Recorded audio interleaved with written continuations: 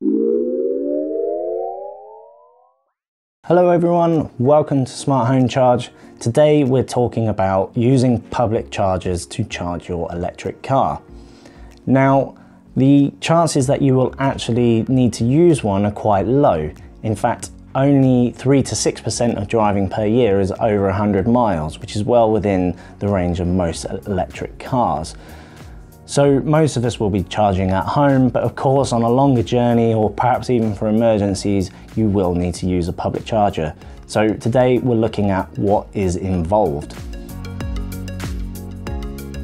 There are two types of public charger, but the principle of using them doesn't fundamentally change. The first are on-the-road chargers. These are basically chargers that you will find at service stations, such as the equates chargers, which you may well have seen, or other rapid chargers which are nearby motorways or in supermarket car parks or even a Starbucks. They typically charge at 50 kilowatts. They're the most common rapid charger, but we're increasingly seeing faster chargers such as 100 kilowatts, 150, even 350 kilowatts. So just be aware that some are faster than others. Some of the operators who run these public chargers are BP Chargemaster. They run the Polar Plus network, Ionity, which we've done a video about before, Ecotricity, who have chargers up and down the country at service stations, PodPoint, Genie Point, InstaVolt, and obviously Tesla has its own supercharger network, but that is for Tesla owners only. In terms of payment method, well, it's very much a pay-at-pump service. So you will pay via the app for that particular charger or contactless.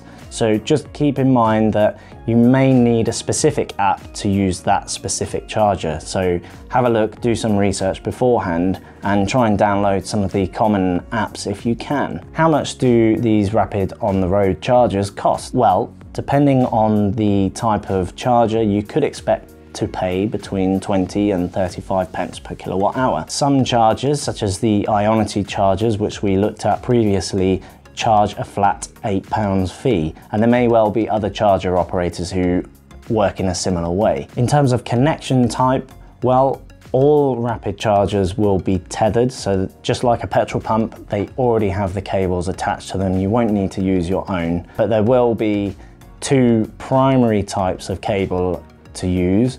CCS, which is the most common form, I would say now, for rapid charging. Most new cars use CCS, but some also use CHAdeMO. So just check what connection your car has before you go to use a rapid charger. In terms of what they look like, well, they're easily identifiable. They're usually well lit. Their location should be quite easy to find because they're quite big units, so they actually do resemble a traditional petrol pump in most circumstances.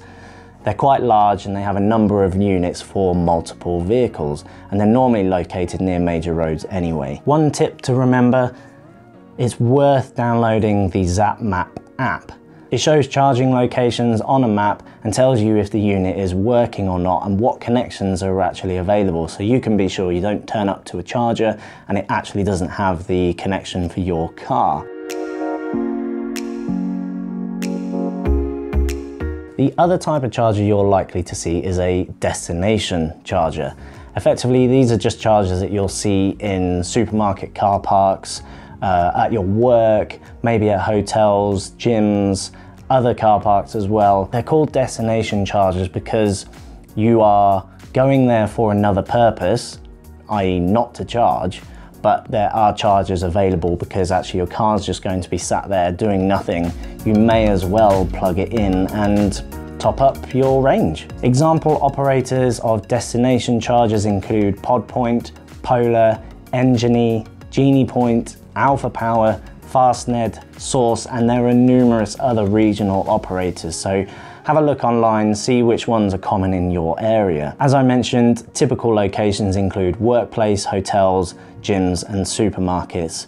In terms of their charging output, you're likely looking at 7.4 kilowatts, which is what you'll find in a typical home charge point, and they may well go up to 22 kilowatts. But again, just check what your car is capable of. Just because the charger itself is 22 kilowatts doesn't mean that that is the rate your car will charge at. It may well be limited to 7.4 or 11, for example. In terms of payment method, again, this is likely to be an app, so check ahead what apps you'll need for your area or charges that you're likely to use most often. There are also instances where the charge point will accept an RFID card or a fob. These are unique to the charger operator and you may well have to order one. And increasingly we're seeing more and more chargers including the option for contactless, which is good. We want more of those, please. There are some free chargers still around. Some supermarkets will offer free charging.